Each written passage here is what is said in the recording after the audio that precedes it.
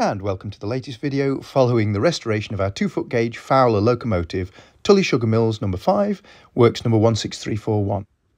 Now this video is all about valve gear. Firstly, the return crank, which drives the eccentric rod, which in turn drives the bottom of the expansion link. The expansion link rocks backwards and forwards, having translated the round motion of the wheel into forwards and backwards motion of the valve, and it pivots on the expansion link bracket, which is there. Moving to the actual part, having cleaned these up from the locomotive, bead blasted them, primed them, they're interesting these in so much as one of this pair that was nearest to the camera here, is actually from our locomotive. This second pair is actually from the sister locomotive, Tully Sugar number 2, which was works number 16339, and actually the locomotive from the original works photograph that you just saw me point to a moment ago. As we've seen before, it was routine at Tully Sugar Mill and the other sugar mills over Australia that loco parts would be switched around depending on what was ready to go at what time for each engine. This is just skimming out the primer that's been put on by the shot blasters. It's really tough, but we needed to get to the actual metal surface to see what we were dealing with for skimming for new bushes. And here we're just cleaning the threads for the lubricator oil pots to go into, again with a tap. It's essentially just cleaning off that primer, which was rock hard. Really, really good for smoothing the surface, protecting the surface right onto the clean bare metal, but a nightmare to try and get rid of. This is the drawing. This is a general arrangement. This is actually the Bundaberg drawing rather than the Fowler drawing, because we didn't have a Fowler drawing accurate. And you can see there on the centre the bearing itself, the thin double line around the centre of that shaft. This is the new bearings being made. So this is phosphor bronze being machined upon the lathe by Neil. We're making that bearing to go into the expansion link bracket and hold the pivot pin for the centre of the expansion link to rock in. Neil there just using a dummy template that is made to shove into the hole the right size for the pin on the expansion link, just to check it fits beautifully in the hole, and that's a couple of them already finished with a slight radius in there as per the drawing. We've done the same trick here that we did in the previous video, where we've put the bronze, which you can see is slightly frosty colour, we've put the bronze in the freezer just to cool it and shrink it down a couple of thou, just to fit in so it's easier to press in. As it warms up, it expands, but essentially it'll be a really tight grip in there. You can see here we're putting around about 10 tons on there just to push it down and flat, and you can see that the motion bracket's been restored a little more here. It's painted black in its final coat, and it had its base skimmed off so it'll lie flat on the surface of the actual motion bracket on the side of the locomotive. We're going to start leaking again, aren't we? Yeah. Yeah, that's alright. It's not shaved. It's gone in nice and square, that. It probably wasn't necessary, but we've put a little grub screw in there just as a keyway to stop it from spinning, and you can see we've ground an oil cross pathway in there from the lubrication pot hole at the top. Looking at the drawings from the top, you can see that there's one either side with the pivot line across for the top of the expansion link that you can see there. This is its sister engine. This is number 2 preserved, or looking all oily, so you can see how it goes. And this is our engine before we started restoration, before we took the parts off and cleaned them.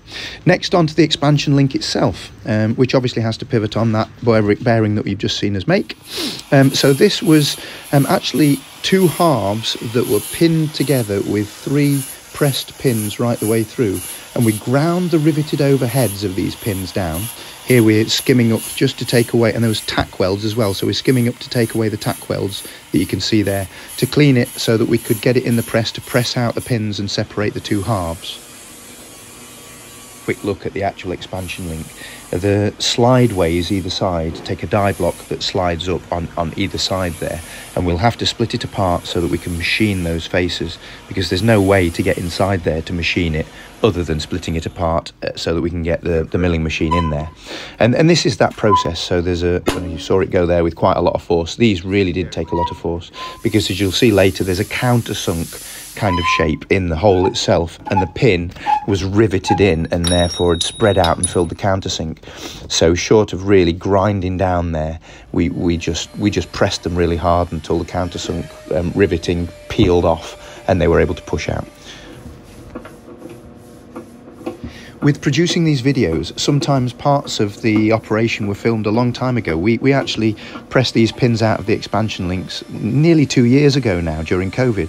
And as you can see here, they've got filler on there to smooth out the rust surfaces on the primer. So you'll find things tend to jump around because I'm trying to tell a coherent narrative in the films themselves. But here we go, that's them split apart. You can see that they've probably never been apart since manufacture in 1924. But really, split apart now, you can clearly see the ridge for the slideway where the die block would slide up and down through that area there, which we'll make, not in this video actually, we'll make that in a future video. This is the actual technical drawing of the Fowler. No, this is the Bundaberg expansion link, and you can see the pin there that's driven by the eccentric rod.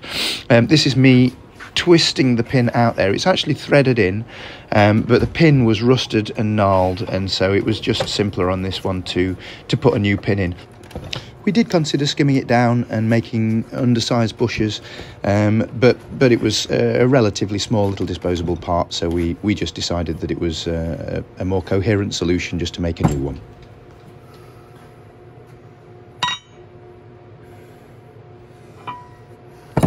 Nice clean thread, and a little bit hot there because it's obviously been work heated, the pin and the new pin before it went in.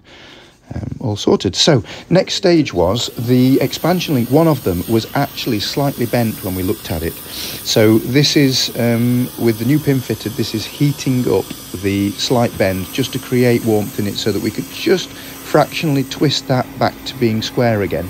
It wasn't very much, it was only half a mil out, something like that, and it was just a little tweak while it was hot that allowed us just to bring the two faces back into square again, so that we were starting with a nice flat surface before we started machining it all on the milling machine. That's what's going on here. Once straightened up, the drawing shows again the two pins sticking out either side. We had to skim them up on the milling machine to make sure that they were absolutely parallel with a nice surface on them to go into those bearings that you saw us make earlier. So this again is milling down, fly cutting down the surface. We did the horizontal surfaces as well that Neil's pointing to there, on both around the pin and up at the top end for the actual drive pin that you saw us make earlier. And then Neil here test assembling the whole thing so that you can see how the pin goes in the end of the eccentric rod, and how the whole assembly sort of goes together. The last part that we have here is that the new pin that we made, actually has a little collar on the end, and it will have a split pin through that to hold it. Didn't show you making that, but essentially we've done that same operation before in previous videos. I do. Now, the machining of the slideways in the expansion link was a little more tricky. As you can see, this drawing represents what we actually found in reality. There was a larger gap at the back than there was at the front of our expansion link, so they'd worn more toward the back. We took a decision as to whether to machine them symmetrically around the centre again, or whether to just make new smooth surfaces and make an adjusted die block that was eccentric as well, that was larger at the back, to match what we had on the expansion links, and that's ultimately what we decided to do. So rather than repositioning the centre, we stuck with the centre of the worn expansion link and just made new smooth surfaces, and later on we'll make a brand new die block to fit exactly what we had.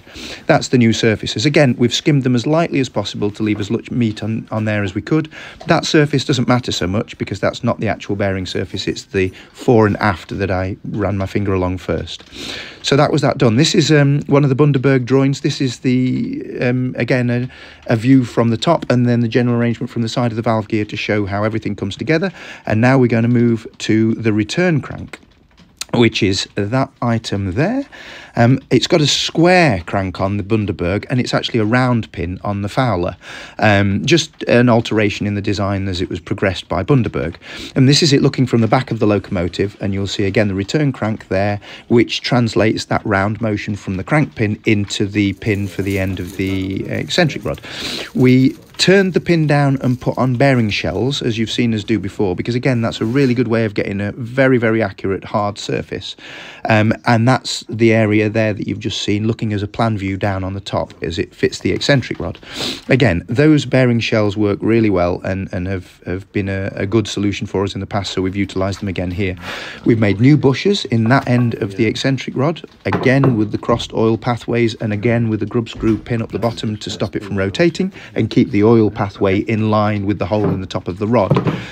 You can also see, you probably spotted a few times, that some of these rods have flat spots skimmed on them. We've done that on all the rods. We'll clean it up and fill it later, but those flat spots, you can see it under Neil's hand there, allow us to clock them up absolutely flat on the milling machine so that we know that everything's square and in line. Again, they're a little bit unsightly at this point, but they'll get filled and painted afterwards. You'll never know they're there, but they've allowed us to be accurate with the machining. Again, a collar and a pin, no need to show the manufacturer of that again.